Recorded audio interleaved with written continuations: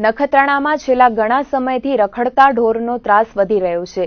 મુખ્ય હાઈવે ઉપર વાહનોની ખૂબ જ અવરજવર રહેતી હોવાથી અકસ્માત સર્જાવાની સ્થિતિ ઊભી થઈ શકે છે અને નિર્દોષ વ્યક્તિ જીવ ગુમાવી શકે તેવી દહેશત છે। ત્યારે રખડતા ઢોરનો યોગ્ય નિરાકરણ લાવવામાં આવે તેવી માંગ ઉઠી છે। નખત્રાણાના બસ સ્ટેશન, નવાવાસ, વથાણ ચોક, જૂનાવાસ, દેવકીનગર, મણિનગર, નવાનગર સહિતના વિસ્તારોમાં ઢોરના ત્રાસથી લોકો મુશ્કેલીમાં મુકાય છે।